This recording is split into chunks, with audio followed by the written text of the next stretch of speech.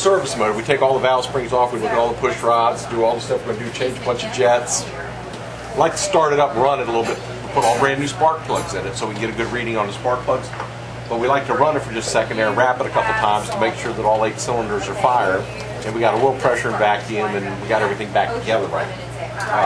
So you guys actually have not that we never mess up putting it back together. You actually have vacuum with the big cams in this? Well, when we talk vacuum, it's minimal vacuum. No, we talk vacuum in the crankcase. To improve windage.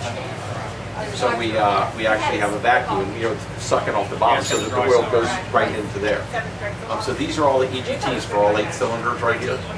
And you can see that all the cylinders are fired, wrapped real good right there. You can see that all the cylinders are around 550 to 600 degrees when I wrap it. That tells us if we're hitting on all 8 cylinders. We have a spark plug wire loose or a bad plug in the car or whatever.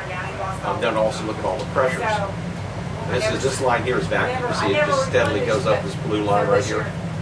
So the cursor is, it's going up as it's building vacuum in the crankcase. It's up to about 17 inches right there, just on that little warm up. And I always look at oil pressure. Right now we have about 15 pounds of oil pressure higher. Right there. Yes, as the motor gets hotter, it gets less oil pressure. And also as the vacuum gets higher, you get less oil pressure because it's a differential between the two. It's just a measured number of things.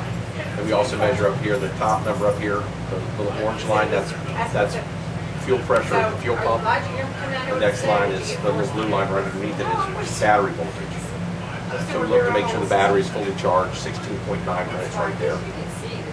And then carb pressure, we got about 6 pounds of carburetor pressure right there.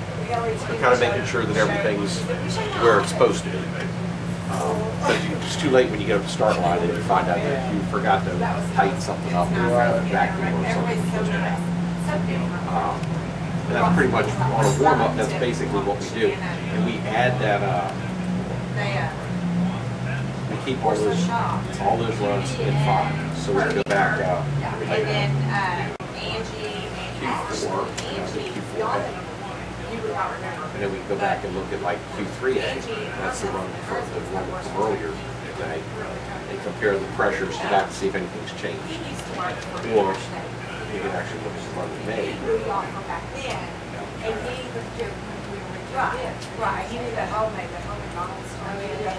That's a run down the track. That's the last run we made. And the yellow line is the clutch. The red line is the engine. And the green line is the drive shaft. That's a pretty smooth run right there. That's pretty right there. 10 it's a little weak. It's about 10.4 right here. 10.378. Almost 10.4. So you're dropping out 2,000 RPM between your shifts. I like to keep it above 8,500. So that's 8460. 8570, 8600, which is good. 8400. A little early in the high gear there, probably should have gone a little further.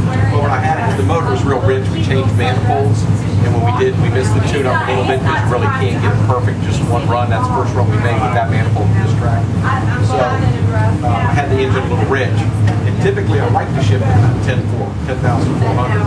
But when I was trying to get up there here, it got real lazy at the top of the gear. Started stumbling a little bit. And when you get in first and second, you really can't feel it. I mean, I'm not going to claim that, but in third gear, if you've driven them enough, if you got it in third gear, you got enough time where it's going up through there, if you're in there for over a second, you can feel the motor just starting to hesitate when it gets up high. So I knew in third, it didn't want to go. I knew there was something wrong. I didn't know what it was. So when I put it in fourth, I shifted out of fourth a little early because I didn't want to get back up there again. Sometimes you get it right, sometimes you don't. That time I got it right. But you can see how smooth the track is here. We got a little bit of clutch slippage off the start line, and that's where we lost a little bit of ET right here. Just a little lazy. We don't want to see that little dip in there. That's a drive line you said? That's a drive shaft. Drive shaft? Yeah. So we check it, then it stops, and we don't want to check it here. We want that to be a smooth, right? You're going to go right through there. But when you, if you gear it too aggressively, like get too far away from zero. If you have like a 3-to-1 first gear, that's an exaggeration. Right. If you put a 3-to-1 first gear, it's going to spin the tire really hard. Right. Okay, you won't have that. If you put a 2-to-1 first gear in there, it'd have 3 of those. It'd just go trying to get off the start. Okay. Okay. So you're trying to get in between those two now. Our margin of error is a 260 first gear, then we run a 262 first gear. 2 points, which is like 1%. You know, from a 260 to a 262 is about 1%. So on that run, we probably needed 2 points more first gear to make a better run, which is 1%. Okay, in Pro Stock, 99% is a C, 98% is an F. Yeah, there's Okay, not much that's the way it is. margin for error. If you have enough power to be #1 qualifier, and you take away 2% of that power, you're not going to qualify. And that's pretty much the truth. Average, just talking average numbers. If we're off 1% first gear, we get a B, we qualify, okay, or C. If we were off 2%, we wouldn't qualify. We'd have been 2 points more. So it's very, very small margin for error. It's not like, school where, 100% is an A, and 70% is a C, and 60% is an F.